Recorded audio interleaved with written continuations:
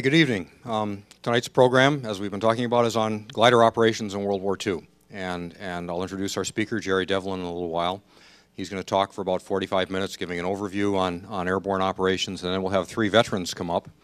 Robert Carr, who was a C-47 pilot, towed gliders not into Normandy. He dropped paratroopers into Normandy, but he towed gliders into southern France, into Holland, and then across the Rhine. And then we've got Robert Ehrenberg, who was a glider pilot in the Pacific, and Ray Nagel, who served with the 321st Glider Field Artillery and made a glider assault into Holland. Our speaker is Gerard Devlin, and I first heard of him in 1979 when his first book, Paratrooper, was published. And it became very quickly the Bible for airborne operations in World War II. And since 1979, I don't think anything surpassed it. I think it remains the Bible of World War II airborne operations. There's other books that deal with parts of it, but I don't think there's another book that comes close as far as giving an overall overview of all the airborne operations in World War II. He also wrote the book on the topic tonight, Silent Wings, and a book on the 503rd Parachute Infantry's jump into Corregidor in the Philippines. He's published numerous articles for magazines, encyclopedias, newspapers, and periodicals. His most recent work was on the history of the Purple Heart. He's currently working on a book on General Gavin, who commanded the 82nd Airborne Division in World War II. He had a 20-year Army career, retiring as a major. He went to the Benning School for Boys at Infantry Officer Candidate School. I had to say it. Okay. And this was after completing, there's a confusion, 7 or 8 years as an enlisted man. 8 years as an enlisted man, started out as a sergeant first class and then was demoted to second lieutenant. I've been a second lieutenant, I know. He served in the Korean War and the Vietnam War, two tours in Vietnam. He's a graduate of the Command General Staff College. He's a holder of the Distinguished Service Cross, 1 step below the Medal of Honor. He has 5 Bronze Stars, a Purple Heart, Combat Infantryman's Badge with a star, Senior Parachutist Badge, a Ranger Tab, which means he's Ranger qualified, and in 1994 he was inducted into the U.S. Army Ranger Hall of Fame. So I'd like to introduce Gerard Devlin. So good evening, ladies and gentlemen. Like I say, my name is Gerard Devlin. I'm delighted to be with you here tonight. Never been to Minnesota before, but if it helps, I was a big fan of the Mary Tyler Moore Show. I didn't know. I forget that. Thanks to my buddy Hal Rhodes sitting here, that that show was based here in this city. So thank you for that tour again today. Before going any further, I must thank Colonel Patton, his good right-hand man, Doug Becky, and all members of the World War II History Roundtable for the great job they've been doing. I'm sure you know this already, but this outfit is known throughout the whole United States and in Europe, too. So it's a very, very well-known group, and I'm proud to be a part of it tonight. I have very strict orders to give you a quick 45-minute blast from the past. My talk's going to be on the World War II combat gliders and the daring souls that flew those things. I'm going to start off by giving you a little song and dance, and I know I'm preaching to the choir here because a good many of you probably know more about the glider program than I do, but I'll give you a quick blast from the past as to how we got in the business, the United States got in the world of flying combat gliders. And after that, I'm going to have a little series of slides that I've zeroed in over here. And as you probably all know, you know what the definition of an expert is? It's a guy from out of town with slides. So I want you to know without any doubt I'm an expert. But anyway, that's what I'm going to do. I used to be an instructor in many Army schools, and we were told to tell your group what you're going to be talking about, and then tell them what you're going to tell them, and then shut up and sit down. So I'll try to be very brief. But first of all, the history of American gliders, the roots go back very far into the 30s when the Americans had very few, well, they had 0 gliders, actually, combat gliders, but the American citizens who were fairly well-to-do and had the money to do so, a great many of them invested in what we know today as sailplanes, real gliders. And they were quite a very elite group, and not everybody could afford to buy their own. So when World War II began, we, the Americans, had very few people who were qualified or even had ridden in a glider, because, for a number of reasons. One is they didn't have the bucks to buy their own glider, and number two, if you were in the United States Armed Services during the 30s, a regulation was passed that said you could not at any time take part in any off-duty hours riding in gliders because they were considered to be just too dangerous, which they were. People were frequently killing themselves in those things. But meanwhile, when the Americans are under restrictions about not being able to fly in gliders, in faraway Russia and in Germany, there were many active soaring associations where glider flying was a must because, as you know, at the end of World War I, Germany was forbidden to have powered aircraft. And it took until about the 1930s when the Soviets had begun to express a great interest in not only in gliders but in parachute units. They had jump schools scattered throughout the Soviet Union. And they also were experimenting not with just gliders that peacefully, flew along up in the air and then landed, but they were experimenting with combat assault gliders, meaning in a real glider there would perhaps be one passenger, the pilot, and perhaps a passenger, whereas combat gliders are usually a pilot or perhaps two pilots with about 8 or 10 men in the back carrying the rear end of the aircraft, armed with automatic weapons or bringing in light vehicles to participate in ground landing missions. The Soviets rightly saw, as did Germany back in the mid-30s, that when they were experimenting with paratroopers, that simply by nature of their mission, the paratroopers jumped into combat armed only with, well, they all carried a pistol, first of all, and they carried a weapon of some sort, usually a rifle. But once they hit the ground, the paratroopers were pretty much on their own. They had no heavy weapons with which to destroy or knock out tanks. That are almost always tanks were known to be sent in and knock out the paratroopers because the paratroopers simply didn't have any weapons that were strong enough to knock out a tank or an armored vehicle for that matter. So there was considerable experimentation done by the Soviets. And by 1935, they had developed the Soviets had developed an enormous school in Russia and in Belarus, if I'm saying that correctly. They put on, in the summer of 1935, an enormous demonstration or example of Russian air power, including the parachute troops, and followed up by glider landings. They invited all the military attaches stationed in the Soviet Union at that time, which included, of course, every civilized nation had military attaches there. And they attended it and were positively astounded that the Soviets dropped close to a regiment of parachute troops. And they followed it up with, I think it was something like 132 combat assault gliders, from which weren't very large vehicles, but armored cars, that sort of stuff. A very impressive display. So the Germans returned to Germany, the Americans came back to America. The Americans did nothing because they said, gliders, parachutes, that's kind of silly stuff. We can't do that.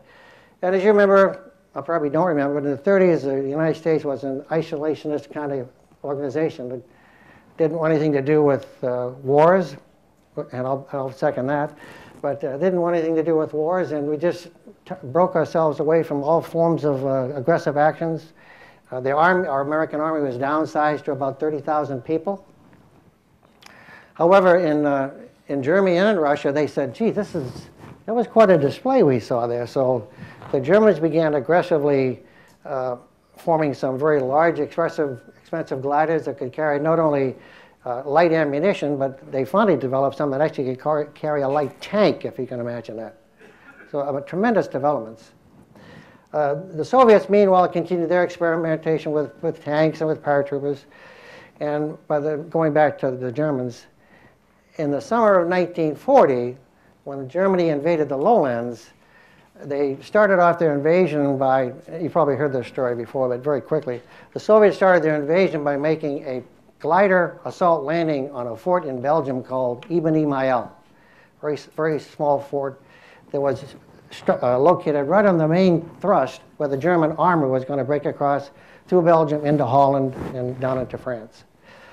So that assault force, that German assault force consisted of something like 21, I forget the number, 21, 22, 23 combat assault gliders. They jumped on the fort, or rather they landed on the fort by glider, and in about 30 minutes they had captured this fort, which is a tremendous feat of arms, just tremendous feat of arms. So when that happened in the summer of 1940, the Americans began looking at it. We still were not at war.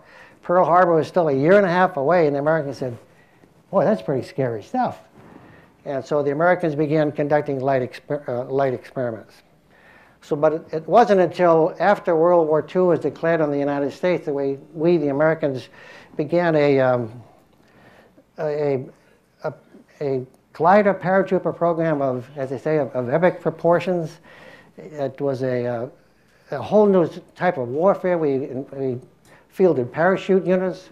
We fielded glider units. American production went in, Rosie the Riveter and all that sort of stuff we've all heard about went into action. American engineering, American get up and do it kind of thing. And in a period of 3 years, the Americans had 5 parachute divisions and some 6,000 glider pilots. And as the saying goes, the guys who flew those gliders are pretty tough characters. They marched to a different tune. They were a little bit older than the average soldier. Many of them had flown sailplanes as youths during the 30s. And, but they just had a certain thing about them. And the story goes, and I think this is true. I'm setting you up for a joke here, but so the saying goes, you could always tell a glider pilot, they had some kind of unusual habits. Drinking habits is what I'm talking about. And so the story goes that at Fort Bragg, North Carolina, during the 1943, that on that base there are a number of Marine units, a number of paratrooper units, and a great many glider pilots. And so booze was running out at the Officers Club and other places, and so some of the local guys started developing their own very strong booze, and they tried to sell it off at the Officers Club. And what would happen is, sometimes there'd be some Marines in there, pretty tough guys. There'd be paratroopers in the club. And a Marine would step up and say, give me a shot of that stuff that you've been making out there in the boondocks. And a Marine would take it and drink it down and say, oh my God, that stuff is strong. It's terrible. Get it. You should be arrested for something. Get it away from me. And of course, the paratrooper would come up and say, that wimpy Marine couldn't give me a shot of that. So they'd take a shot. They'd say, holy man, that stuff is terrible. And, but then a glider pilot would step up and say, give me a shot of that stuff. So they give him the same, out of the same jug, they give it to him, they drink it down, and they say, oh, that's terrible, terrible. Give me another shot of that, will you? So they're real characters. I'm told that story is true. But anyway, so that's my song and dance, pretty much in how we, the Americans, started putting ads in the newspapers, trying to entice young men to volunteer for glider training. And pretty soon, by 1942, the glider pilot training was up and running. But it took till about 1943 to have a good, strong force developed. As I say, there were about some 6,000 of them that were trained, the glider pilots. And they were, in the history of warfare, they're probably the most unusual bunch of, I'm not setting you up for another joke, but they're probably the most unusual type of warriors that we ever had, because not only were the glider pilots, this was true only in the American and the British Army.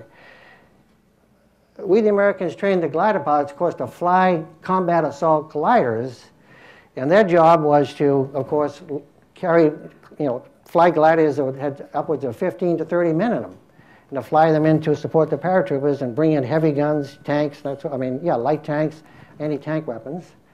And so there was just a very tough job trying to get these guys to do that, get it up and running. But not only were they taught to fly gliders into combat, but these guys had to fly into airfields they never landed in before. And they had to do it at night. I've been on airplanes many a time flying along, and I say, I can't imagine someone getting into an aircraft, meaning a glider pilot to get into an aircraft, and take it behind enemy lines where they had never been there before, and they can only hope that the airplane can bring them to the correct spot to set them down, and often that didn't happen. But not only did they do that, but they had to do it at night. And that's very difficult. It's sort of like when I was in the paratroopers, we didn't mind jumping during daylight because you could see the ground and know what you're doing. But quite honestly, jumping at night used to scare me because you said, we don't know if the other airplanes in the air are going to run into us, where we're coming down. And it just was kind of scary. But that doesn't even compare in the slightest to flying a glider filled with ammunition into a field that you never saw before and where you might not get there all the way. And the problem was if the tow plane got them to the right spot and down they went, and they were coming into a field, and they didn't see in the aerial photographs that they looked at before the mission that there were trees at the other end.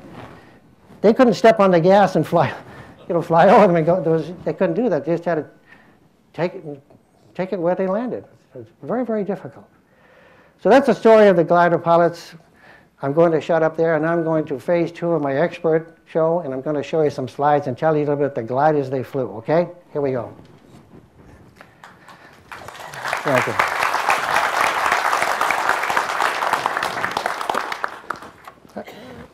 Back in the 1930s, the only real interest that the Americans had in gliders was in the United States Navy. While I was writing that book, Silent Wings, I interviewed a fellow who was a Navy captain. His last name was Barnaby, who as a young man, and this guy was an old timer, as a young man, he was a gopher for Orville and Wilbur Wright, if you can imagine. That's how old this guy was. But he enjoyed glider flying. He joined the United States Navy, and he applied for flight training. And while I was talking to him, I said, well, what was that flight training like? He said, it was very interesting, but what the Navy did, he said, it was the only branch of the service who did that. Before we got into the power aircraft, they used to teach us how to fly gliders, sailplanes. And he said that the advantage of that was that it gave you more of a feeling of you're one with your aircraft, and you can tell whether you could feel the aircraft, and you sort of bond with it and know what the right thing to do is when the air was moving your way. And so he wound up trying to get the U.S. Army to chime in and for the Army pilots to take it, but the Army said, no, we don't want their foolishness with the gliders. So Captain Barnaby was pressed by his superiors. He said, well, what can we do? We've got sailplanes. What can we do with them except teach you pilots how to fly them? So at that time, blimps were very big in those days. And so he said what they did is they said to him, well, how do you think we could use gliders in association with the blimps? And now, as you probably know, when a blimp is coming into land, or an airship, when they're coming into land, one of the first things they do is can you hear me okay? One of the first things they do is they drop lines so that the aircrew, we've all watched that horrible thing where the Zeppelin was coming into New Jersey. You remember when the thing caught fire? What was the name of that airship? Yeah, the Hindenburg. If you watch that film closer next time you see it, you can see all the American sailors and Marines on the ground. The Hindenburg had already dropped its lines, and so their job was to pull it down and tie it to the ground, and then they would have these big cranes that come out on both ends of the airship and lock it down. So Captain Barnaby says, you know, what we could do is we could put a glider on an airship, and as we're coming into an airport, what they used to have to do is parachute a man down to the ground and try to get word to the commanding officer of the base. We're coming in, get the guys out there to get the ropes. So he says, why don't we put a glider on the bottom of an airship, and when they're a couple of miles out, we can drop the glider and sail it into the airbase and say, the airship's coming in for a landing. Get the guys out there. So I said to Captain Barnaby, I said, how the heck did you do that? I got to watch my time here. I said, how the heck did you do? He says, well, I said, how did you get from the airship down to the glider? He says, well, they had an aluminum ladder. It's like a fireman. They pull the ladder out of the belly of the airship down to the seat of the glider. And he says, I just sort of go down there and sit in there. Okay, take the ladder back up. And they cut it loose and down they go. And I says, my God, man, how did you do that? He says, it was easy. But I just can't imagine doing anything like that. So that's what we had to begin with. That was one of the roles. As it turned out, it was very successful for the Navy. And I wanted to say real quick before I forget it, in the I think it was in the 70s, the Air Force Academy began also teaching their students who were going to be going to flight school to fly gliders as well. And one of those, the benefits of learning how to fly a glider before learning how to fly a power aircraft, you became one with the aircraft, and the wind was going, and it was a very good training to have. And if you remember this heroic civilian air captain, I don't know what his name is, I've already forgotten. How soon they forget, they landed that aircraft on, was it on the Hudson River in New York? He was a glider pilot at the Air Force Academy. You probably heard that, haven't you? Well, he was. And I like to think it because of his, his ship stopped running, his aircraft stopped running, the motor stopped running. He's got to get that big mother down. And thanks to his training on being able to feel the aircraft and be one with his aircraft, he set that thing down and 0 loss of life. Astounding. All right, enough for that. Here's one of the first gliders the Americans designed. That was a CG-3A. It was a very light aircraft that could carry, I think it was 8 men. And the obvious disadvantage of that aircraft, that glider, was it had a lot of broken ankles, those guys getting out of the glider. Can you imagine leaping out of that thing? It was very tough on the ankles, I'm sure. So that was a very experimental. This is obviously a publicity shot. So that lasted about 6 months. They get rid of that. And then they came along with this thing called the CG-4A. Those of you that are even the slightest bit familiar with the glider program, this was the primary workhorse of the United States Armed Forces during World War II. It carried 2 pilots and 13 men. Or it could still carry 2 pilots with the assortment of machinery to go in there. They could carry a jeep, they could carry artillery pieces, ammunition, medical supplies. The nose lifted up. I'll show you another better picture here.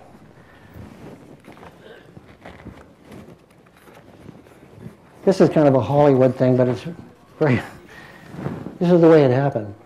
See, the nose lifted up, and there's some guys coming on the hood of the glider, hood of the jeep, and obviously a posed publicity thing, but that's the way it operated.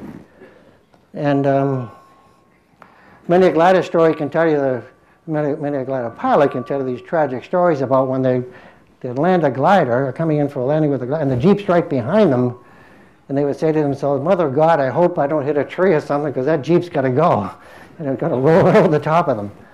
But very risky business, and very courageous guys that did that kind of stuff. More like crazy, but... Okay, this is a publicity shot too. This is how World War II, again, it's a publicity, a stage shot, but this is the way it's supposed to work. The paratroopers that you see running toward the camera here, their job was to jump in first, seize the airhead, secure the airhead, and when they did, then in would come a C-47, and notice this one is pulling 2 gliders, 2. They were capable of doing that. But at any rate, the paratroopers seized the ground. I'm sure someone said, lights, action, and they started running. And right on cue would come the gliders, and they'd drop, and they'd bring in the heavy artillery, or not heavy, but light artillery. They'd bring in jeeps, more ammunition, medics, first aid, that kind of stuff. So that's the way it worked. Okay. As the war went on, the Americans started building, along with many other countries, started building bigger and larger gliders. This is a CG-13A, I think it is. But it held, they have that man standing there to show you just how big it is. But that held 30 soldiers, a whole platoon. Or it could carry a jeep and a light cannon. Remarkable, remarkable aircraft. That was used only during one combat operation during World War II, and that was in the Philippines. But, a huge aircraft, just huge. All right, the next one.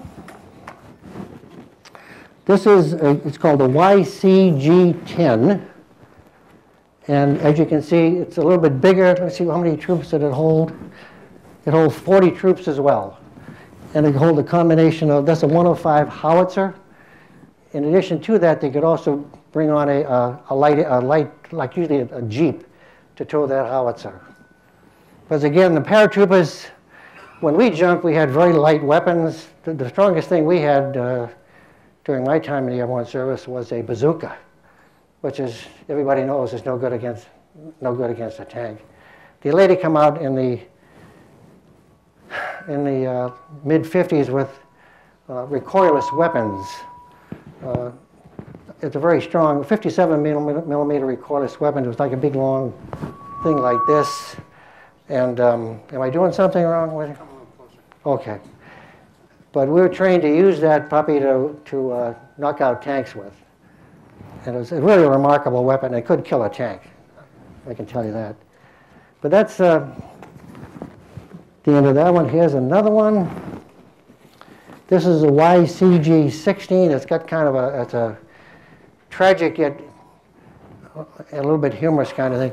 But this was designed to carry 40 troops as well, or it could carry an artillery piece. You can see it's got two sides to it. There's a wooden wall separating the two.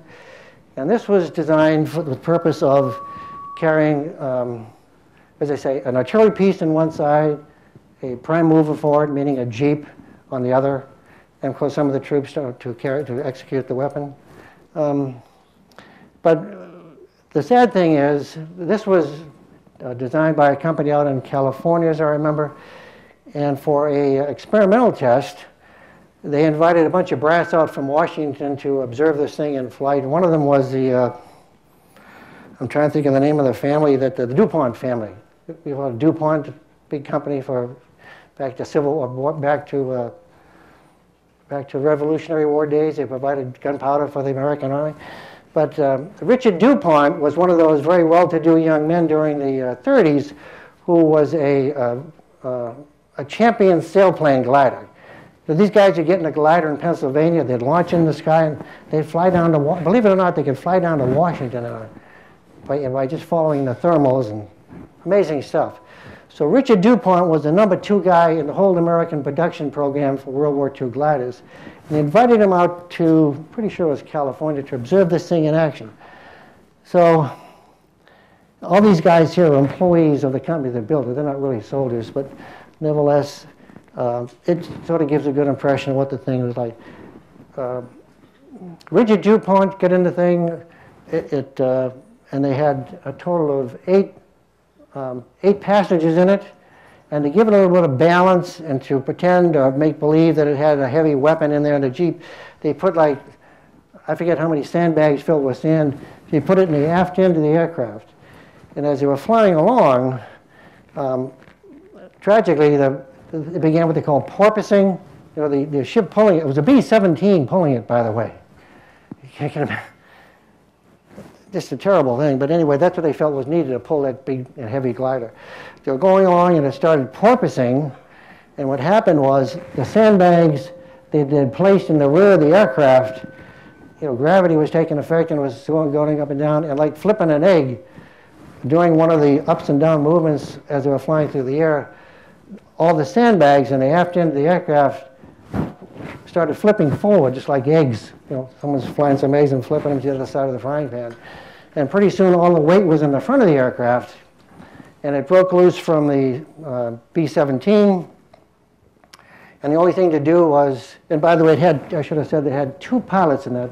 They sat behind one another. You know, one pilot, the other guy's there. So when that happened, the command pilot said, "Everybody bail out, get out. This thing's going to come apart in moments." So everybody started jumping out of it, including Richard DuPont. And long story short, got about another 5 minutes, just bear with me. He jumped out, and unfortunately he and all but two of the other guys died in a crash. Two of the jumpers survived when they hit the ground.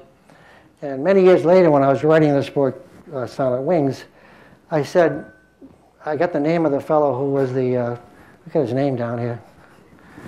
What was his name? A fellow named Harry Pearl was one of the test engineers for that thing, and I said to myself, I found out where he was living, and I called him and I said, imagine after that harrowing experience he had, you know, he didn't want to be anywhere near a glider anymore after jumping out and saving his life. So I called his house, he wasn't there, and his wife picked up, he said, "Hello," and I said, "Ma'am, I'm Gerard Devlin, I'm a writer doing a story about the YCGD-10 that your husband had a part in. I says, is he there, please, and could I talk to him? He says, no, he's out flying his glider today. He can call him tonight, though. And I says, yeah, go figure. But Harry lived to a ripe old age and died a peaceful death here about 3 months ago. Okay, those are the gliders, and the Americans were the only ones to do this during World War II. They said, once you put a glider down on the ground, how do you retrieve it? Like, they fly them out of England, cross the English Channel, go down and anywhere from Holland to Normandy to southern France, in Italy, and they say, how do we just can't throw away this glider. It costs, each one of them cost around, give or take a few thousand, $20,000, which was a lot of money back in those days. As far as I am, it's still a lot of money. But so someone said, we just can't be making these things and throwing them away. So the Americans came up with a method for retrieving those gliders, picking them back up and flying them back to the airbase. And here, don't laugh, this really is the way they did it. They would, they'd put up, you see the glider in the background there on the ground? And you see those two sticks sticking up there? Well, what they would do is there was a rope going back to the nose of the glider where the two pilots are in there to fly it back to the airport. And they would take that rope on the ground, it's nylon rope. And nylon, as you know, stretches 1/3 of its distance. It's a real pliable kind of product, invented by DuPont, by the way. So what they would do is they'd take this rope, put it up to the top there, and run the tail end of it back to the glider. And then if you can imagine this, I just can't imagine doing this, but here's what they did. A C-47, when they gave them the word, would come down right on the deck. You see it there? And he had a hook on it. And it'd hook onto that, those two sticks there, and it would catch the rope, and they'd go like heck, and off they would go, and they'd fly it back to the airport. And I said to many a glider pilot, I says, must have been kind of a shock. You stood there, okay, here he comes, and back you go. But he said, no, it's no more than as if you were on a trolley car and it started going forward, because of the elasticity of the nylon rope. And other glider pilots told me, no, it was really brisk. You'd have your hat on your head, and as soon as they took off, you happened to be in the back of the aircraft. But you're going from 0 to like 0 miles an hour to, I don't know, 120 miles an hour at one time. But that's the way they did it. And so the Americans saved a lot of us taxpayers money by inventing this way to recycle. Today they would call it recycling, I guess, those combat gliders. Well, I think that pretty much winds up my talk. Put the light on here.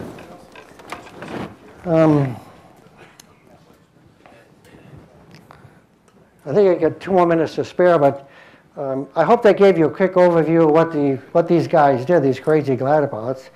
And I should say, in addition to the glider pilots themselves who did this day after day, month after month, the U.S. Army had to convince a lot of young men to volunteer for duty in the glider troops.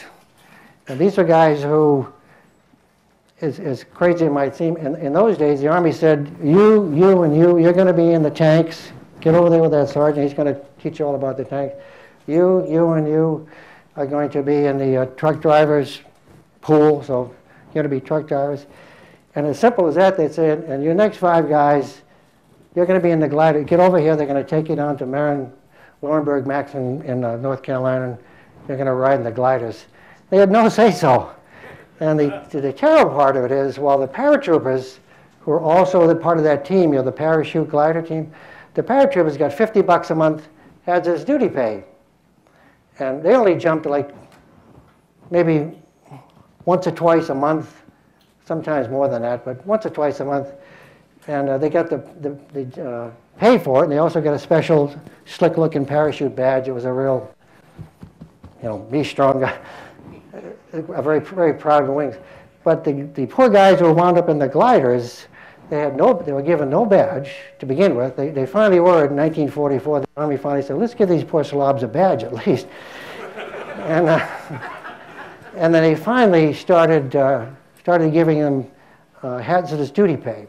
It wasn't $50 a month like the paratroopers got. It was roughly half of what their enlisted pay were. Sometimes like maybe $20, $30 a month for having the privilege of riding in gliders. But so a great many paratroopers, all of us, including me, pretty egotistical guys. You know, you think you're a pretty tough guy, you jump out of an airplane and ooh. But the glide guys get overlooked a great deal. And the awful truth of the matter is, a lot of guys, including me, because when I went in the Army, went to parachute school, they had just stopped. See, parachute school used to be 4 weeks long when I went in the Army. It was 3 weeks of parachute school and 1 week of glider training. And that glider training consisted of nothing more of getting in a glider, they tour you around Fort Benning, and you'd land on a cement runway, and that was about the size of it. But just before I went down to go to that parachute school, I was told all sorts of horror stories about the other guys who had been to jump school before me. You know, guys like to do that. Oh, you think it's tough here, man? Wait till you get down to Benning. It's going to... But all the paratroopers would say, but the really scary part is you got to ride in those gliders, man. I said, what's a glider? And they told me, I says, you have to do that? He says, yeah, that's part of the course. But fortunately, about a month before I went down to Benning, they discontinued, for financial reasons, they discontinued the gliders. And I'm here to tell you, I'm glad I didn't have to do that. So, well, that concludes my talk. I'm going to be here all day tomorrow and the rest of this evening. And if I can give you any more pearls of wisdom, I'll be happy to do that. And I thank you for your attention.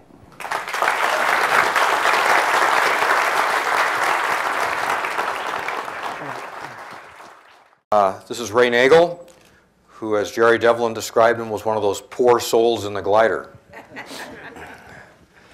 This is Bob Ehrenberg, who, as Jerry Devlin described him, was one of those wild and crazy guys flying the glider.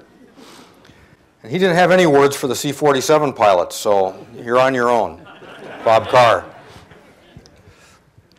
So I'll walk them through a series of questions about their service, and then if we have a little time, we might get a little participation from other glidermen or pilots in the audience. And then when we're all done, Jerry, I'd like you to come back up here, and we'll have questions and answers. I'm the fellow on the other end of the rope. I started out, well, maybe I should initiate my talk by saying that I've been present in all the big wars. Not that I was in the war, but I was around, starting out about 4 months before the Great War.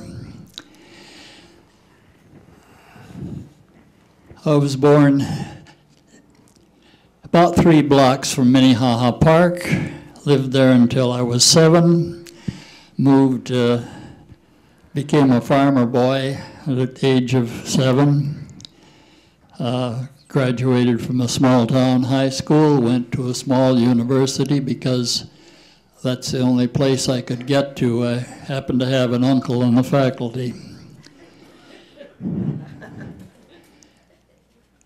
I guess that covers briefly most of my...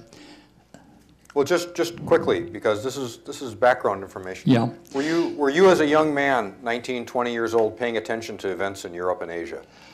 Well, let's put it this way. My dad said there's going to be a war. He was born in Nottingham. I made the decision as a sophomore, or a sophomore in college.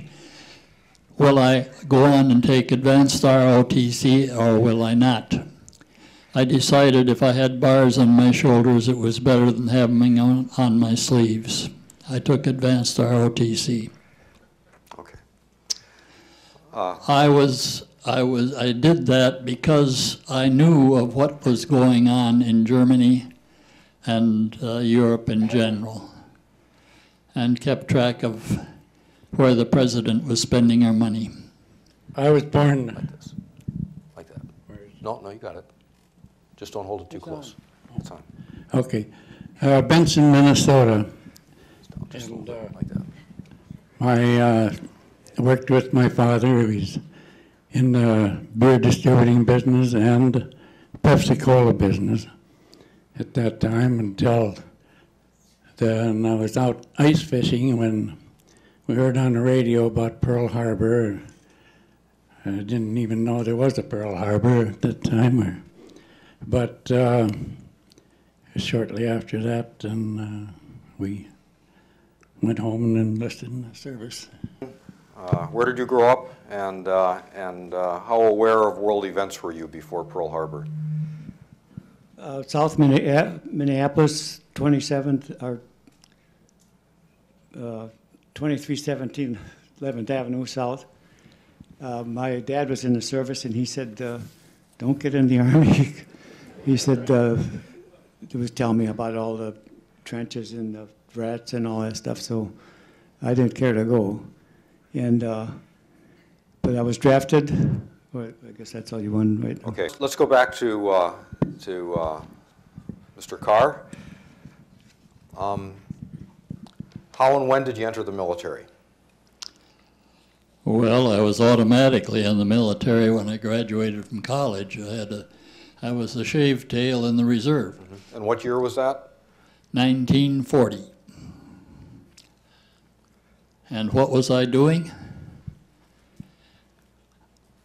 I hunted for a job for about 6 months and finally landed one with 3M Company. When I had in an hour, well, not an hour, a year plus a few days, my orders ordered me to report to Camp Joseph T. Robinson, Arkansas. That was just long enough to guarantee me a job when I came back. Where was I on the attack on Pearl Harbor? Well, my girlfriend invited me over for dinner, and we heard it on the radio. Pearl Harbor has been attacked. My thought was, uh-oh, I'm going to be getting some mail pretty soon. You heard about Pearl Harbor, you heard about the attack, and what did you think about that? Well, we knew we were going to. We knew we were going to be in the service, and I always enjoyed flying and things. Not that I did much of it then, but the opportunity came with the CPT, civilian pilots training. They had it in the school and the college at Morris, Minnesota. I went through that, and we ended up with about a private pilot's license, but we were enlisted in the Air Corps when we were there doing this, and when that was one of the things we could have been in was glider pilot or AT or other Air Transport Command. A lot of different pilots are needed, and they called us in. Let's see, this was July. Around October, we were done with that training, and they called us into glider training and went to Roswell, New Mexico for basic training in Plainview, Texas for a dead stick school where we'd land, shut off the engine when we saw our landing zone, and you'd just slide in and with a dead engine. That's why they called it a dead stick school. And that was done during the day and also at night. You'd fly out at night about 3 miles, and there'd be a smoke pot. You'd take a left turn, and you'd fly, and you see another smoke pot, and you take another left, go back to the strip, and you're downward. And if they give you a green light, then you know the strip was open. You shut off the engine and land. And then you can do it again and again and again. I keep doing this for about 6 weeks, and you get so you can do it pretty well. I think that's. Did you have a specific choice about being a glider pilot? Not at that time. No, not at that time. There was no choice. They could call you for anything that they needed pilots at, and I wasn't put out about it at all. You do what you're going to do, and so that was what happened there. My commission was in the infantry. At Camp Joseph T. Robinson, it was a base where all of the draftees reported, and my particular battalion was training draftees to be in the medical corps, whether they were litter bearers or whatever their job. I had to teach them to march, to pitch tents, and to read maps. After 6, you want me to go on to the next one? Yeah, that's fine. After about 6 to 8 week training sessions, I decided, and having incidentally on weekends gotten my own private license to fly, I applied for flight training in grade. And luckily, as far as I was concerned, I was accepted and got to learn to fly as a first lieutenant. Did you have a choice about the type of aircraft you were going to fly? No, I didn't know that until advanced training. You're aware that there's basic, primary, basic, and advanced. And I was flying two-engine planes at that point. That didn't tell me anything in particular. But after a month of that, no, a little longer than that, I was assigned to transition training in C-47s. So guess what? Okay. How did you feel about flying C-47s? Oh, I wonder what they're like. Okay. I found out they're undoubtedly the best plane the Air Force ever had. Okay. Your father, the World War I veteran, had warned you about the service, and can you describe how you entered the military? Yeah, I was drafted. President Roosevelt sent me a nice little card, greetings. You're wanted in the Army. So I went out to Fort Snelling, and I had physical, cut my clothes, and then they said you got a 10-day leave and come back in 10 days. So I came back in 10 days, and they had a bunch of us ready to go to, they said, you're going to Fort Bragg. So we had railroad tickets, and the railroad train was right there, so we just got on and went to Fort Bragg. No asking me questions, or do you choose going here, or they never asked me anything. Never. They just told me, get in the back of the truck, or somebody would say, where are we? And I said, I don't know. We were driving backwards, looking out the back of the truck. So in your case, being a gliderman wasn't part of the all-volunteer force? No, we didn't volunteer. Okay. People always ask me, why did you volunteer? And I was sent right down there in the artillery. They didn't give me a choice of infantry or artillery, but I was glad to have gotten the artillery. Okay.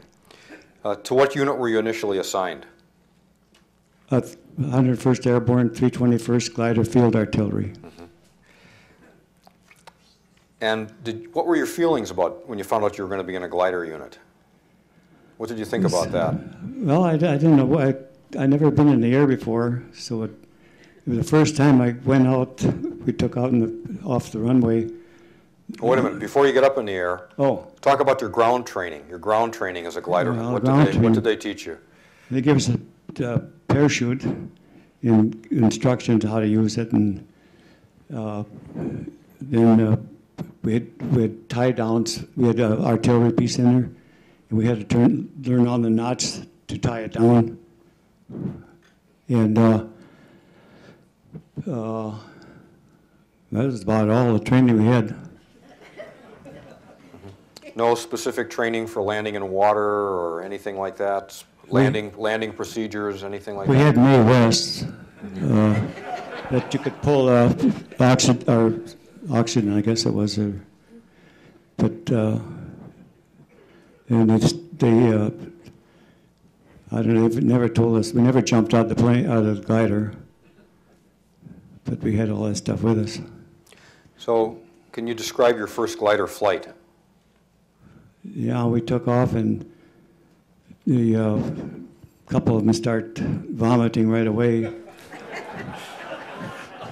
So one fellow, he took his line rod of his helmet and used it for a pot. And then we had cherry nectar that day for lunch.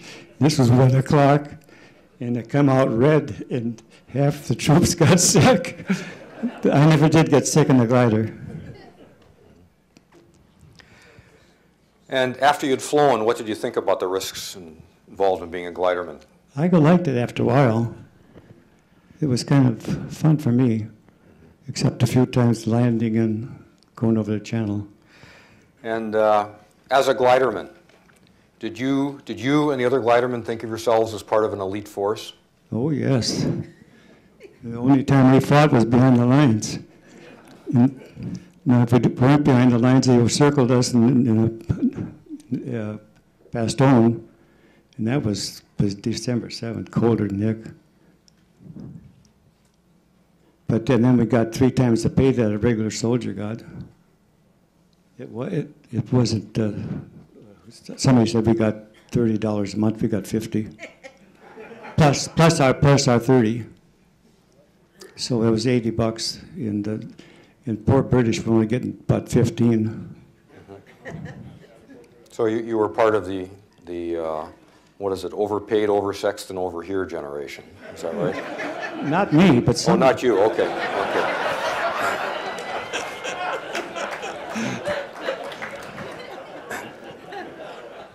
What were your relations as glidermen with the paratroopers of the 101st? We fought with them every day, practice, I was artillery, we'd shoot shells over their head. And we never shot one short, even in combat. And we got along good, but I never went to the PX. I didn't care for beer that much, 1 bottle or so, but I didn't go there very often. But they got in arguments with each other, the paratroopers and the glidermen. But nobody ever got killed. Can you describe the experience of towing a glider? I will introduce that.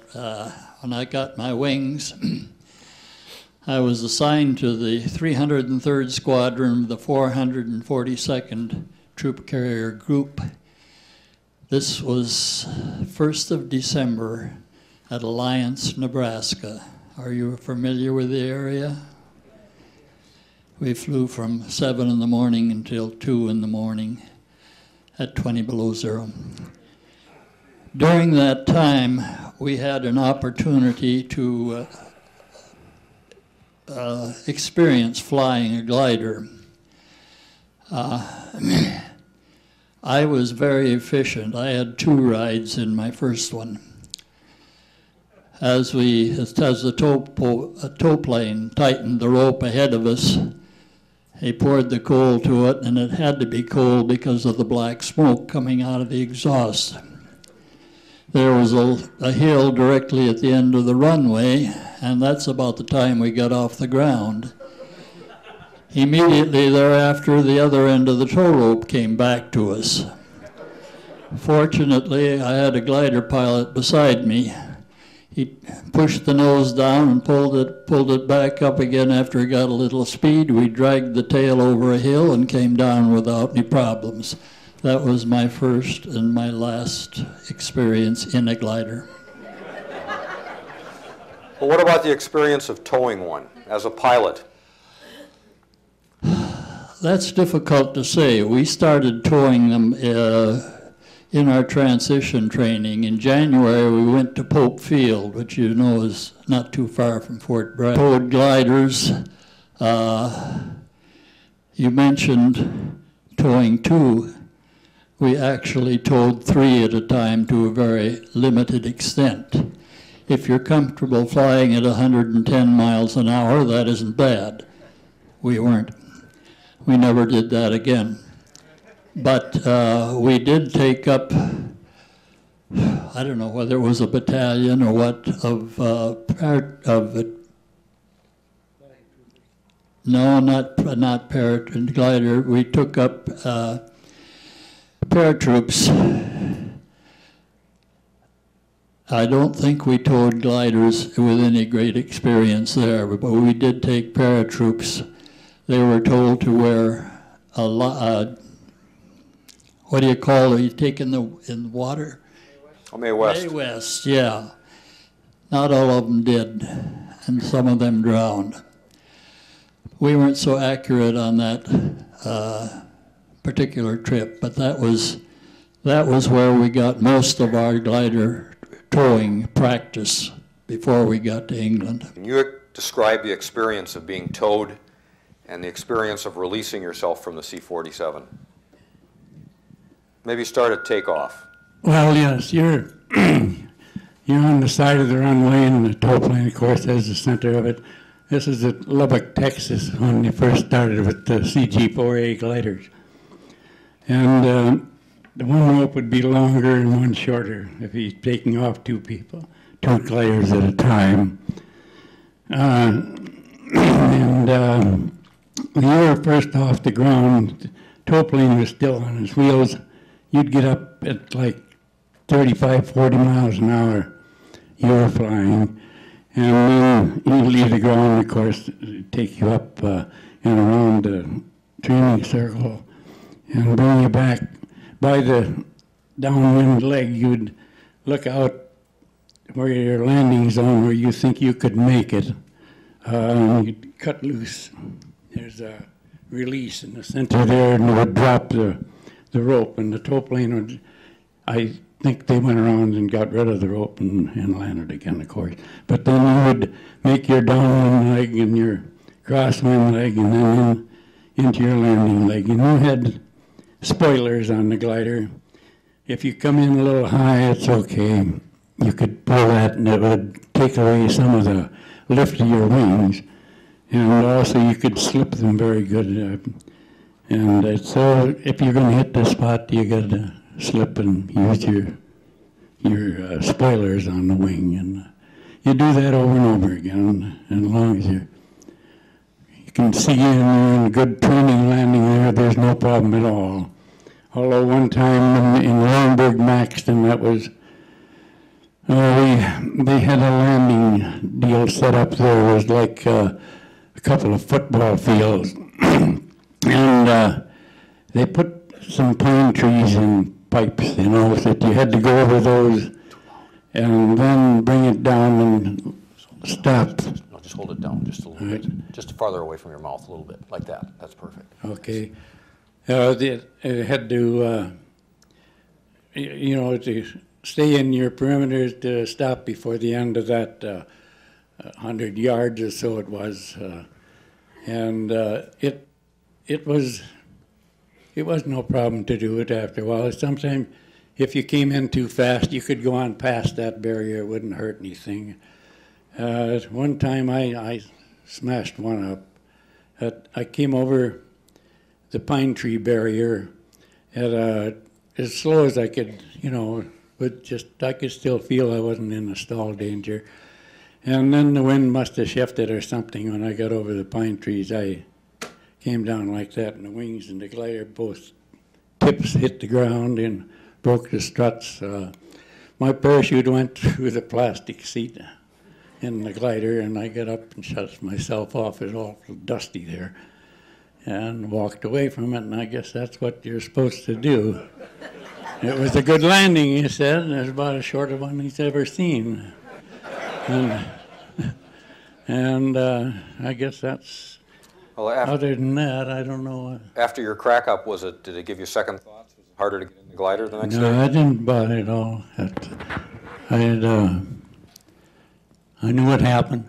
After Normandy and the few succeeding weeks in which we dropped supplies and landed in France, on my birthday on the 17th of July, we headed for Italy.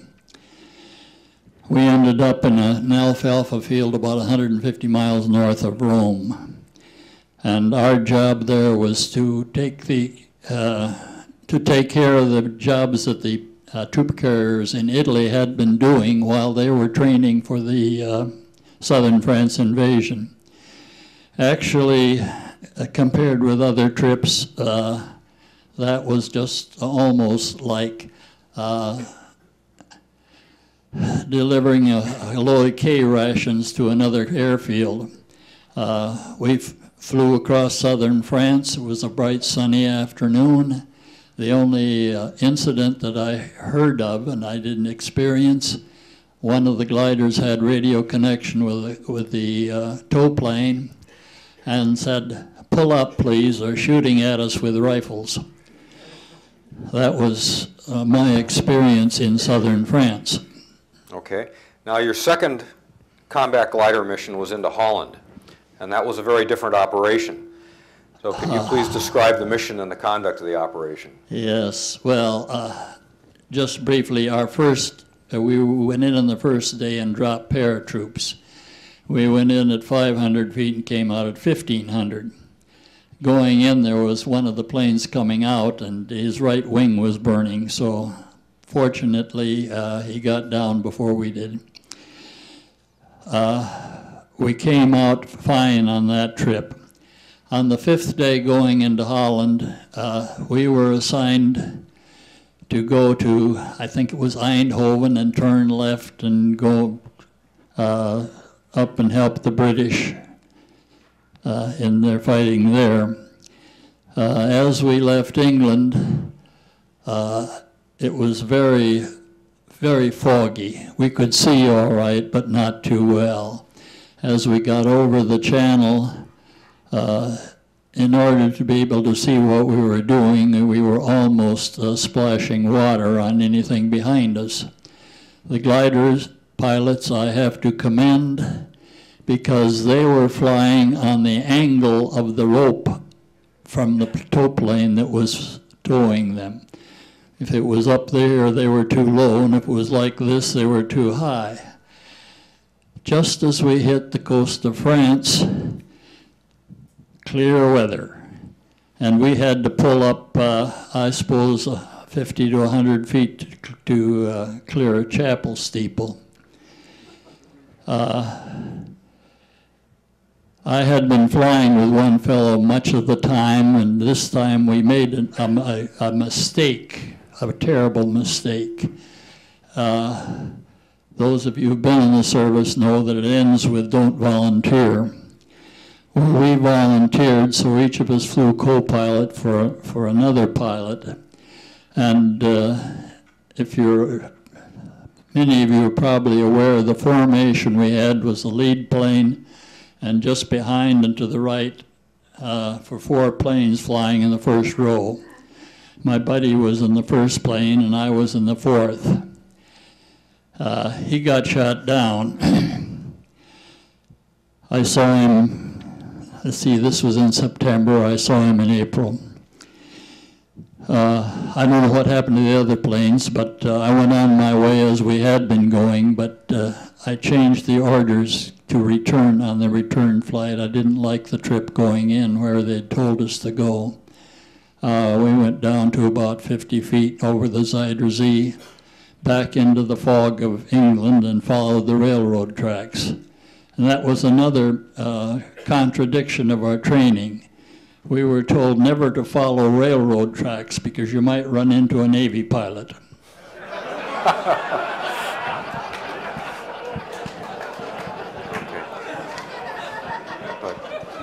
So you want to talk about the experience of riding your trip into Holland in a glider and your landing.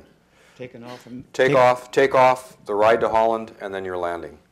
Well, paratroopers left during the midnight, some of them, September 17th.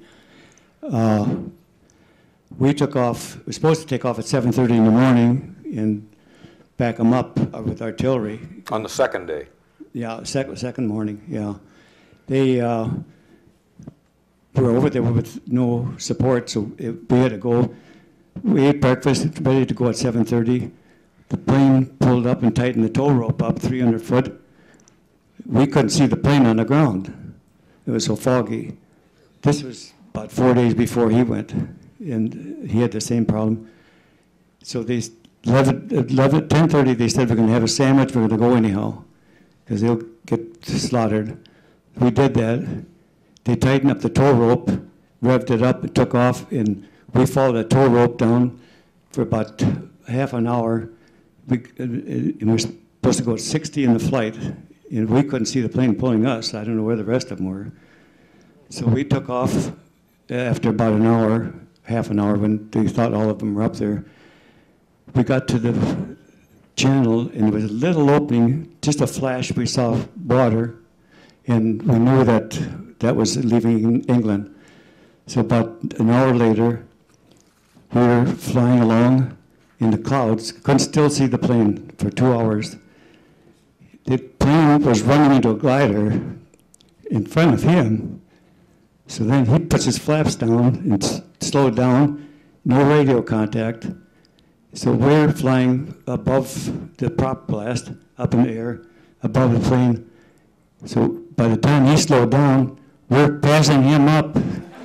He's down there behind us, and the rope is way back. No, keep the mic down just a little bit. Just a little bit down. No, like that. That's good. Oh, okay. So then our pilot revved up the engines, and he just got the plane out with the big tail fin, or the rudder, whatever you call it, was under our glider, but it didn't touch. And so he got out of it. We're supposed to be going northeast with 60 gliders. He decided to go a little bit more east. We were at the right flank on those 4 angles like they have in formation. So he pulled out, and we're going along, and all of a sudden we came out in France. It was a bright sunny day, not a cloud in the sky except for behind us. And then we got going. He speeded the engine up, and we caught up to the rest of them. And then we just caught up to him, and then we were running into Akak. So we're flying about 1,000 feet high, and then he goes down, way down, and I was watching the plane. There was a plane on our next to us. His propeller hit the tree limbs, leaves, took some of the limbs off, and we're flying a little higher. And then they were shooting at us, and you could see down there. The Germans were shooting at us, and they went right through our wing, and it was just cloth, and it just tore it back. It didn't hurt anything. It didn't explode on the wing. It just went between the supports, and I suppose.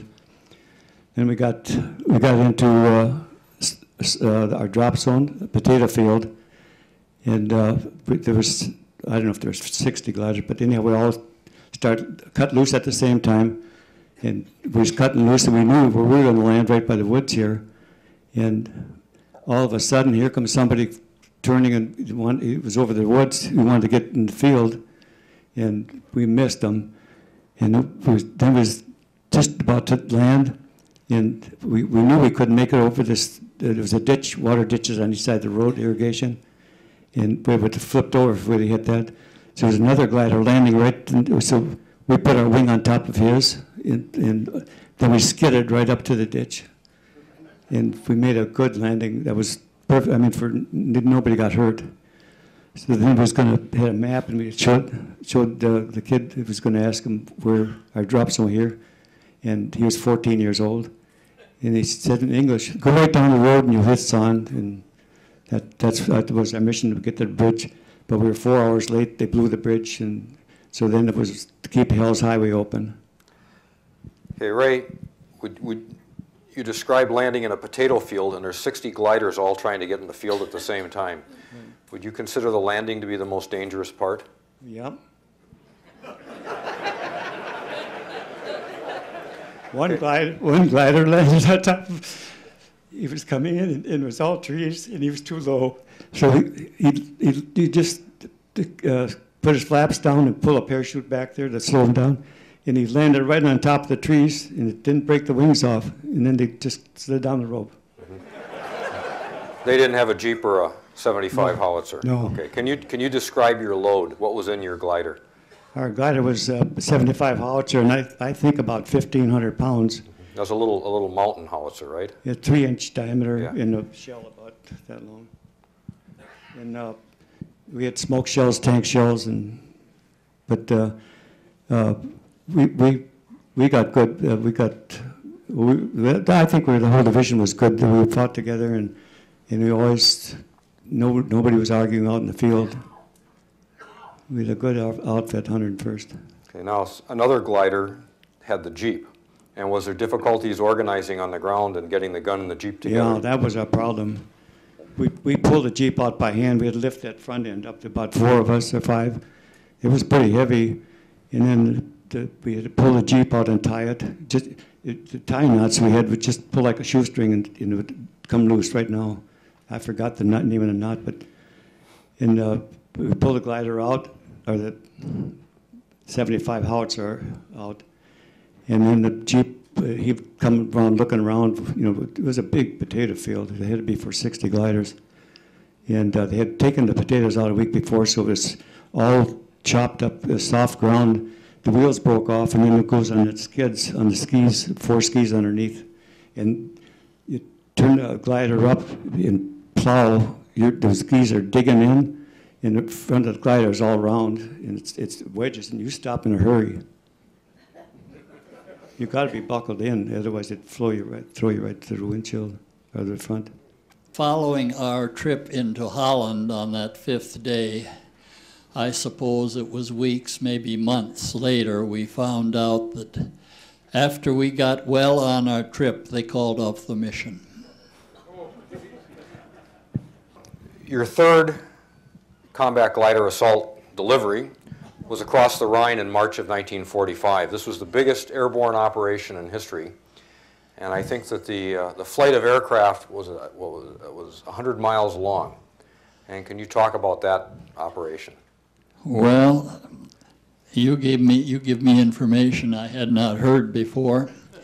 The thrilling part, as far as I was concerned, is I was not assigned as pilot that day. I was assigned as co-pilot to the squadron CO. And as I recall the day, it was very similar to our southern France trip. We had a place to go to take our gliders, and we took them, and or was that gliders or paratroops I carried? I don't remember. However, we took them across the Rhine and dumped them in Germany and came home again. Those are nice missions. Okay. You were in the Pacific as part of the 5th Air Force. And can you describe the type of operations that you flew in the Pacific? Let's maybe just talk about a couple of specific ones. You had an interesting one talking about Shangri-La. Well, our main thing, we came in to Port Moresby, moving our 433rd Troop Carrier Group material forward when we were to invade Japan. And as we went, the island of New Guinea is quite a large island. It's well over 1,000 miles up to the northwest end of it, went Biak. Like that. Just hold it down. In the island of Biak is where we were grouped at that time, bringing things up.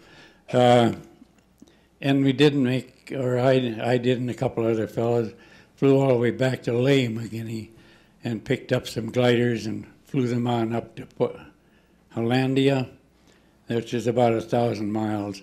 And then from there, the next day, we took them into our Biak area and used them for training there for working our way on up. And when we left Lae, New Guinea, that was, they were talking about it a while ago here, these clouds, and the glider doesn't have any instruments for going through clouds. And there's some low clouds we had to come up through and get on top of. And so we couldn't talk to our buddies. They were flying the C-47, so they just pull you right through the clouds anyway, and you just hope that that rope was going where you were going, and you kind of followed that, so you wouldn't be coming out of there upside down or something like that. And then when we got above the clouds, it was just fine. But they were a lot of work flying those, because you had to hardly keep them in trim and keep it away from the other glider. And it gets rough weather. Maybe you'd want to be below the prop wash, or you could fly up through the prop wash. You could feel the whole thing shake, and you get on top of the prop wash. It might be easier flying up there. It took almost a day to get there anyway, to Hollandia, and then the next day to the little island of Aui. Most of this is island stuff and over water.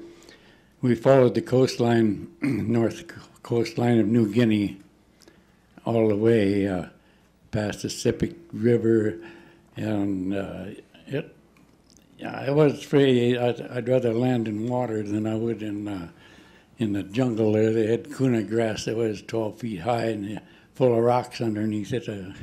So it looked pretty level, but they said don't ever try it too, unless you have to, of course. But just some other things there. From there on, we went to the Philippines and Clark Field. You had in Biak, you had a rescue mission that you were almost... Oh, yeah, out of Biak, that was the time they called it. There's a book about it. They call it the Shangri-La thing. There was the mountain ranges in New Guinea on both coastlines, and in the center it's regular just valleys and and planes and such. And this C-47 had a crash landing in there, and the pilots and co-pilot and an Army nurse, they were all okay, but the plane was wiped out, and the deal over these mountains, I think they were 3,000, 4,000, 5,000 foot mountains, to go over there and then land and then set up one of these pickup deals for a C-47 to come in with a tail hook on it and put everybody in that glider and bring them back out of there. Well, we were issued all the gear to go in and do that. Me and another fellow called Canella. He was from Wisconsin. And we didn't know what to expect in there. They told us they didn't know what was in there either. The natives with their spears and whatnot. We didn't know what we'd run into, but they called the whole doggone thing off and went in with some paratroopers and L5 and ferried them out of there that way. And that's after that episode, we went on our way up towards the Philippines and towards Japan, because that's what our big story was going to be, in Japan, invading the southern islands in time. It never came off because of the atomic bomb. And did you have a specific mission that you were preparing for into Japan, or was it too early to tell you? Well, all this was keeping in shape and flying skills in order to do that. And then a funny story about when I was in the Philippines. August 10th is my birthday, and I was in the officers' club with a bunch of friends, and I'd buy a few drinks there. They weren't too expensive. And then the anti-aircraft started going off all around Clarkfield, and small arms fire and stuff. Gosh, we thought, well, here is my birthday, and they're starting the war all over again in here. So we thought it was pretty secure there, and it was, but we find out the next day that it was a rumor had come down that the bomb had been dropped in Hiroshima. I think it was on the 7th of August, wasn't it, or something? And my birthday was on the 10th anyway. We finally heard something about it then. And from then on, it was all to go to Japan. Every plane and every troop carrier group we had was loading up personnel and airborne and everybody and hauling them into Japan before they changed their mind or something, I suppose. So we took over the Tachikawa Airdrome out of Tokyo then and stayed there for about 3 months, breaking up our outfit and going home after that. And when did you get home? I got home for Christmas in '45. And you met with, what?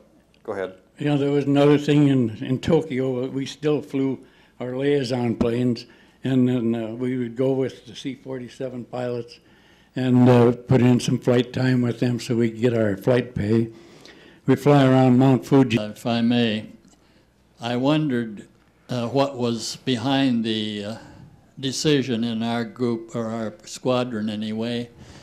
The glider pilots weren't doing anything, and we thought they just wanted to make it easier for everybody. Apparently they needed flight time too. So the navigator of our squadron gave them a brief map reading course, and they became co-pilots. As far as I personally am concerned, that worked fine, because we were flying around quite a bit, picking up GIs and taking them through the Riviera for R&R and bringing others back and so forth. So I was flying east generally, and I looked down out of my window and I said, "Where are we?" He looked at me with kind of a blank expression, and I looked at the map, and it appeared that we were over Prague, which was Russian territory.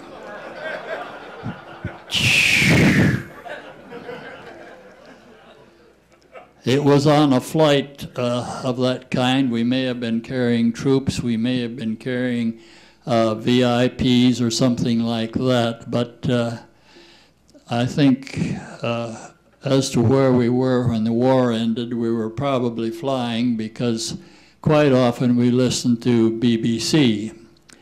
And that, I suppose, is where we got the news that the German war was over. What was the date of the end of the Japanese war? August 15th. August 15th. Well, that's when I was maneuvering to come home. I had taken, I think, a 2 or 3 week leave to London. We were based in northeastern France at the time. And when I returned, I found out that I had become a captain, number one. Number two, I found out that I was going home. The orders told us to report to England. It didn't say how we were to get there, except they suggested a port of France where we could get transportation across. That was fine, but we were 20 flight officers, and the CEO of that particular port didn't care whether we got to England or not. So we went sightseeing for a day or two and found a ship that was going out the next morning. And we got our equipment and got onto that ship and didn't ask anybody. And we landed in England the next day. We spent probably 3 weeks there before we got on a I've forgotten the class of the ship now, but it was one of the faster ships, passenger ships, going back to America. It took us 5 days to get back. And I ended up in Camp McCoy in Wisconsin. That's where I was deprived of my infantry commission and replaced it with an Air Force commission. And from there I went home to Minnesota. Did you ever fly again after the war? Well, the answer is essentially no, but actually I was still on duty. I came home in October and I was still on duty till the end of December. But as far as licensing was concerned, I could fly any 4-engine plane that was available at the time. But I was not licensed to fly a Piper Cub. So I remedied that by using the GI Bill and getting trained as an instructor in a single-engine plane. And I got that certificate, and beyond that, at $150 a month, I wasn't doing much flying. And I'm sorry to say that while I was in the reserve for a while, they took us out and we found that we were going to be flying in AT-6s, which, if you're not aware of them, when you're on the ground, you don't see anything except the wings on the right or the wing on the left. If you're going to run into something, you know it only after you've hit it. Further, they were going to give me 2 hours flight time a month. And when I got a letter saying, did I want to return to active duty, did I want to go into continuing flight reserve, or did I want to retire? Guess what I did? I retired. Okay. It was kind of chilly in the bulge, but around zero. For 31 days, we stayed out all the time. And I was talking to a friend just last year, and I said, we never had anybody caught a cold in Bastogne.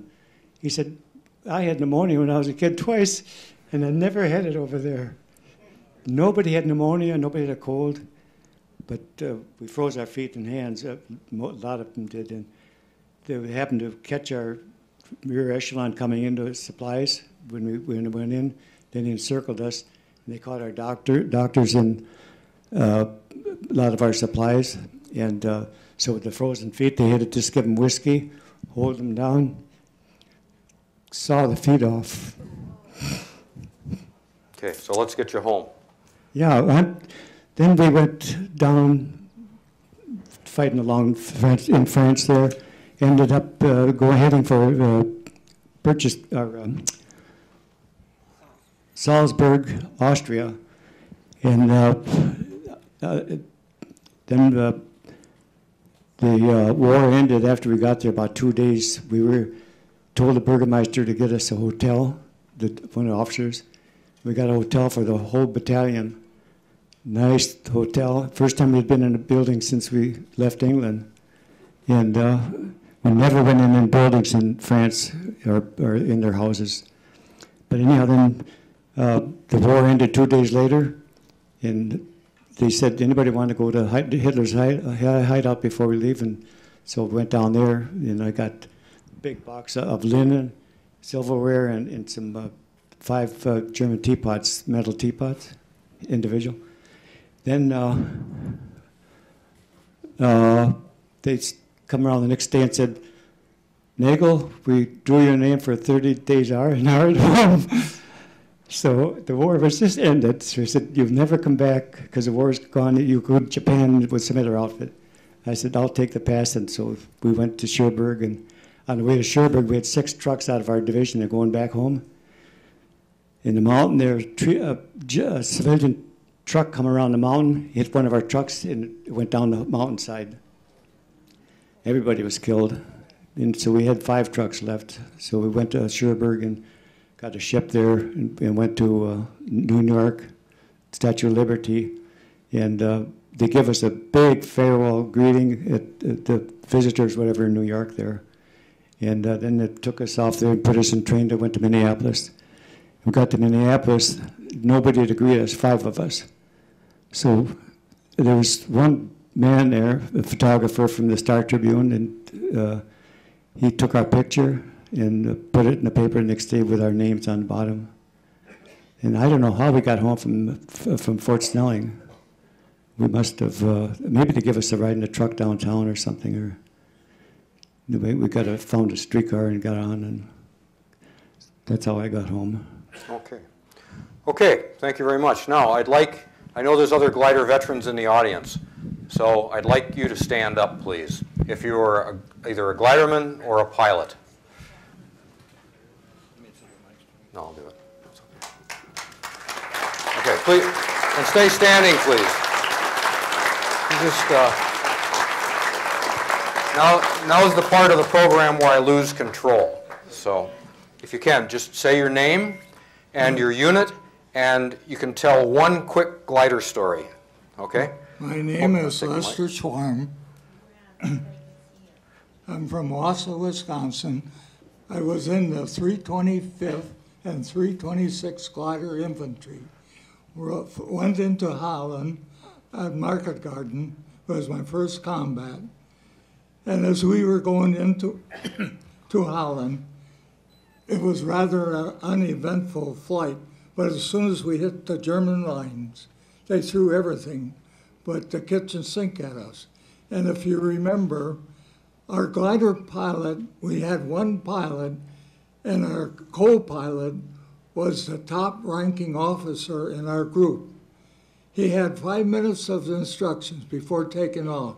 As we hit the German lines, I was one of the few that went up around the pilot and stood around the pilot, because if he was killed, we all would have been. Thank you. So you were getting ready to take over the controls, you mean? No, Oh. just to, if any, You were a buffer. You were his bulletproof vest. yeah, Oh. there you go. Did he ever thank you? Yes, he did. Oh, good for him. Okay, just say your name, your unit, and what you did. You can tell one quick story. They have to be quick. Tim Bailey from 1st Air Commando, I told a story here last year. Turn around. You can turn around for the audience. Sorry. I told a story here last year about rescuing a family, a Burmese officer's family from harm's way. So I won't tell that one, but I wound up at Rangoon, right north of Rangoon, and we saw the prisoners come out there.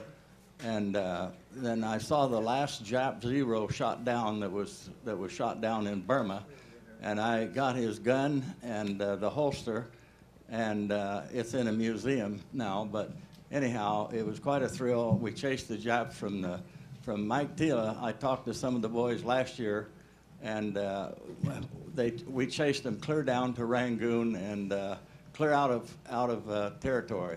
I slept in a glider one night beside a big gun, and I didn't sleep, but I was in a hammock, in the back, and but I did see the prisoners come out, and the whole thing wind up, and it was an interesting story.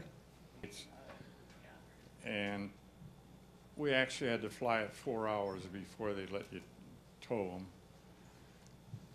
And the Burma thing was we'd land about half the time and drop about half the time. And when we were approaching Rangoon, the other gentleman was talking about, as we approached Rangoon, well, they came up with some new airplanes for us. We got C-46s, and we wound up moving into China. And that's about my story with the glider. Okay.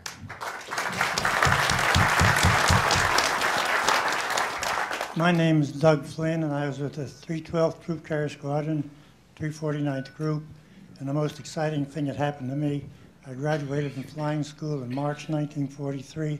A month later, we got married, and we just celebrated our 66th wedding anniversary.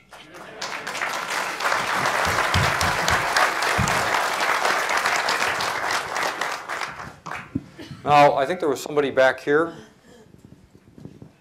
Are you being shy? Okay. If you can, again, say your name, your unit, and one story. Can you hear me, Ira? It's okay? Hi, I'm Bud Guerin. I served with the 17th Airborne Division, World War II. I'm an 86-year-old World War II veteran. I'm a paraglider trooper. I qualified both in a glider and paratroops. I was stationed at Camp McCall, North Carolina, where we took my glider training. My commanding officer was General Bud Miley, and he was interested in having some glider troops becoming paratroopers. So he started a jump training at Camp Forest, Tennessee, and that's where I took my jump training. I'm a veteran of the Battle of the Bulge, Central Europe, and the Rhineland. I was in the operation that the C-47 pilot flew us over the Rhine River, March 24th, 1945, and we landed in Wesel, Germany. That's about all I have to say. Thank you. What would you rather do, jump or land? He asked me, would you rather go into combat by parachute or glider? I'll take the parachute any day.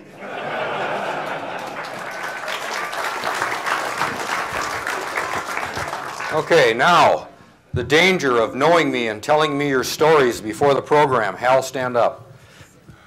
Now, most of these guys were 18, 19, 20 years old. 20, okay, well, whatever, young guys. And if they hadn't been in the war, they would have been home here driving up and down Lake Street chasing girls or something. Joyriding. Well, Hal was a paratrooper in the 13th Airborne Division, and he decided to go joyriding in a glider. So as a paratrooper, what was your experience joyriding in a glider? Well, it was fun while it lasted. I was at an airfield in northern France, near Amiens. I'm younger than the rest of you guys there. I'm just 83 now, so I'm younger than they were. I didn't go overseas until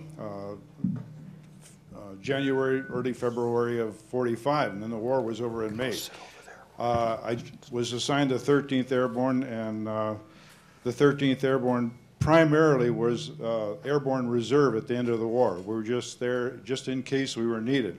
So we were in an airfield at Amiens in France. Somewhere during that time, this is the last few months of the war now, they brought in some C-47s and also a few gliders.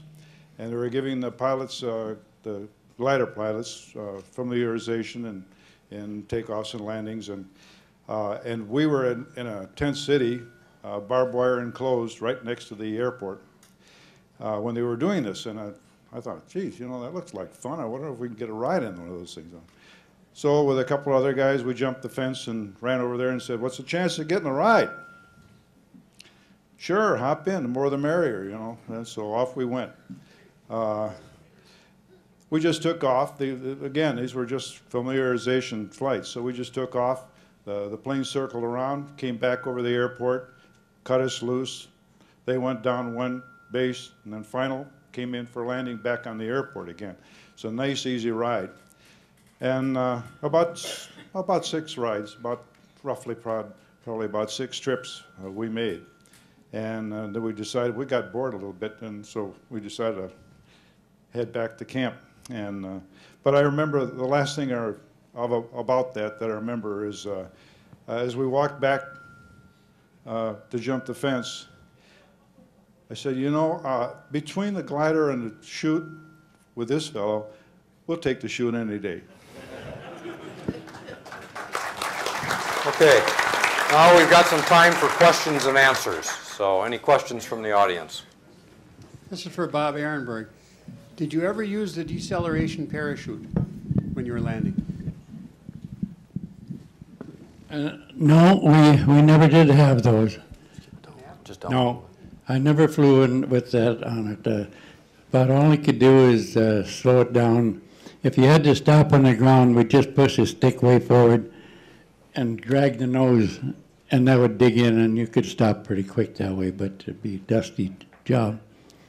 And so we only did that in cases of emergency. Yeah, so. Where you have a situation where you want to put a whole bunch of troops on the ground someplace, it sounds as though parachuting is better. Are there cases where one way is better than the other? Well, I mean, the point with the glider operations a lot of times was to deliver equipment. Nowadays, they parachute the heavy equipment in. Yeah. The gliders were doing what the helicopters do now. The plan was that there'd be less dispersion with the gliders coming in. They could land in a more concentrated way. For Mr. Ehrenberg, were you aware of any gliders that were lost on New Guinea that were never found? No, there were probably some left there as we went on up. You know, the ones that we used to fly just to keep flight so we could keep with it, you know. I think they were just left there as we went up to the Philippines.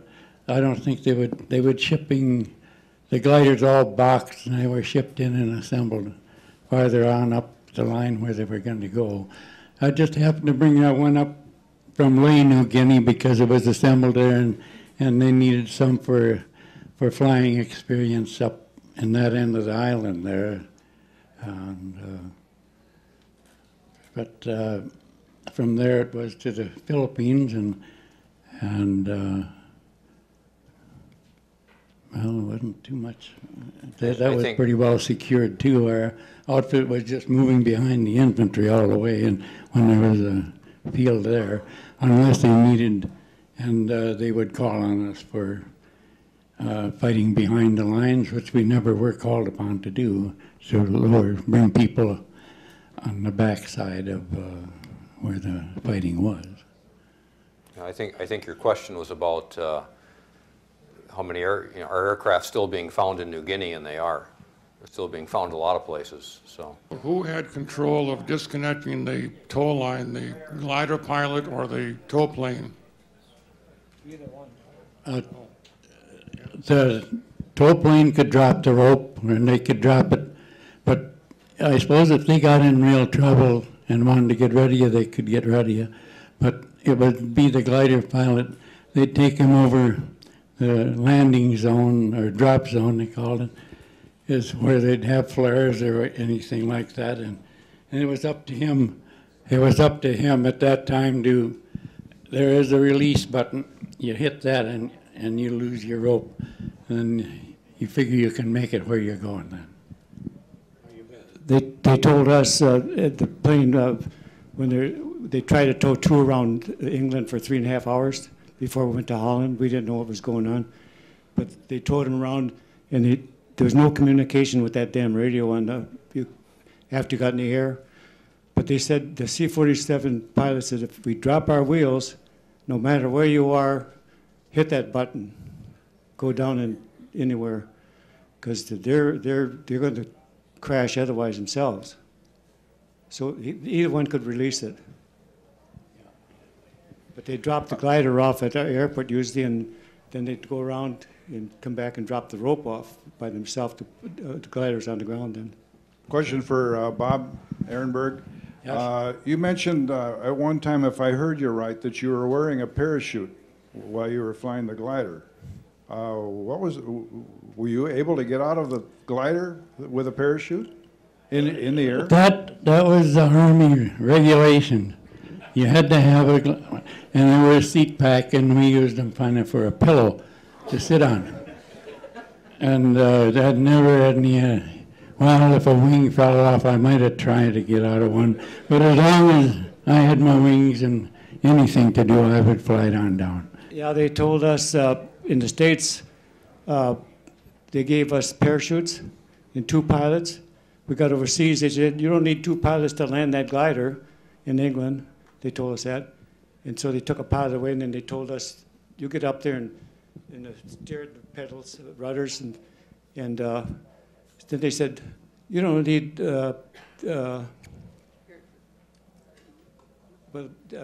parachute to land in a glider. So they took the parachutes away. And they told us, we're going to land at an airport. The paratroopers would jump in an airport, clean it out, and we'd come in to land in the runway. But the runway is a potato field. Never saw a runway, so you wouldn't never get lucky enough. Ray, you mentioned a while ago that the radio communication in the glider was terrible. You can't. Couldn't talk to the pilot. Yeah, but do you remember actually being in a glider that had a radio in it and not an intercom system? No. Well, yeah, they all hit it, but you could talk on the ground, but when you got in the air, you couldn't talk. Yeah. You couldn't even talk to next door to you. You had to scream. It But was so noisy in there. You do recall radio in the glider, though. Yeah. Oh yes. Yeah, they all hit them. A radio or a telephone to the Radio. pilot? A radio. Okay. Radio. But the ones that I flew, they had at one time a wire running along the tow rope, but that tow rope, and it was like taped every so long, and the wire was supposed to stretch evenly so it wouldn't break, but they hardly ever worked. That's all that I had communications with the tow plane. But then in the glider pickup situation, the tow plane that picked up the glider, it had like a big fishing reel in the center there. And it was set so it would tighten up the cable. When it engaged with the glider, it would pay out to take up some of the shock. And then I suppose the flight engineer in the C-47 would reel in that cable on back up again, so your normal length of tow rope involved with that. One danger in doing that trick was anything coming loose and flying back at the glider. It was like a rubber band. Even if it wasn't a metal piece on the end, even the rope itself would smash in the whole front end of the glider, and it could be bad, yeah. Question for Mr. Linsmeyer, who manufactured the gliders. Which model of the glider were you manufacturing? Whereabouts in Minneapolis did you manufacture it? Did you manufacture the whole plane or just parts of it? If you come to the symposium, you'll find out.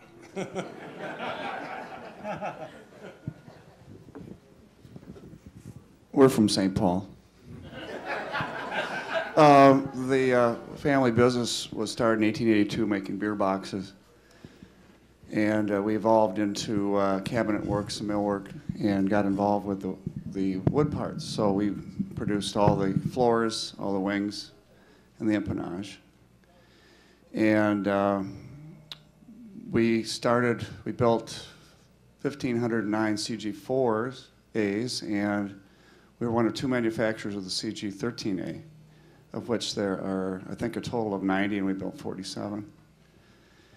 And I don't know, that's a big plane, and you saw from Jerry what it looked like, and I did have a picture of a CG-4A and a CG-13A at Old Chamberlain. I sent a copy on to the people at the Air Force Museum, and they said, "Thank you very much. We've never had a picture of those two together." So it's a pretty rare plane. But yeah, we're having fun with this glider, and I hope any of you can come the next tomorrow or Saturday morning. And there's a bunch of crazy people building it. I'm just along for the ride. So thank you. Oh, the plant was across from downtown St. Paul on the river flats. You're spending, the time here has been on the glider pilots. My question would be a little different. I'm wondering how many of the people in the audience here have been members of glider infantry regiments, besides the one gentleman next to me? Well, we had the man back here that was, he was a paratrooper and a gliderman. I'm not sure, he didn't say what regiment he was in, 17th Airborne Division. But I think he and you, Ray, you're the only glider men here, I think, tonight, right? Was there another one? Oh, right there, I'm sorry. Yeah, 82nd Airborne Division, sure, 325, yep, I'm sorry. Yep, so there's three. Jerry, as you were showing your the glidermen were wearing leggings. And I wore leggings as I went over as a replacement. As soon as I hit Leicester, England, and assigned to the 325, they gave me a pair of jump boots. And that's at the same time when they gave us glidermen that extra pay. It would have been right in the Normandy invasion time, is what I'm trying to say. If the ropes were not different lengths, if you discovered that, what would your options be, and which glider would release first, or would the tow plane release, or what would you do in a situation of a double tow with the same length of rope? Well, I'm sure you could trim your glider out and fly apart from one another. That wouldn't be hard to do at all, but they did make them shorter and longer just so you wouldn't have to fight that problem too much, I guess. Otherwise, you could have flown them with the same length ropes. You know. One other thing, if I can add, the British actually didn't have nylon ropes; they had hemp. Yeah, they got very wet and heavy. We have a question. Did you have brakes on the gliders to use when you landed? And our training gliders had brakes on them, and they were used most of the time rather than dumping them on the nose, because that was kind of a destructive way. It would break something as a rule if you did that. So, but they did have brakes and wheels. All the ones that I flew in, anyway. Okay, well, that concludes our program. So if you'd like to talk to our veterans or Jerry Devlin, they'll be here for a few minutes. Thank you very much. Support for this program provided by viewers like you. Thank you. Additional support provided through the Catherine B. Anderson Fund of the St. Paul Foundation.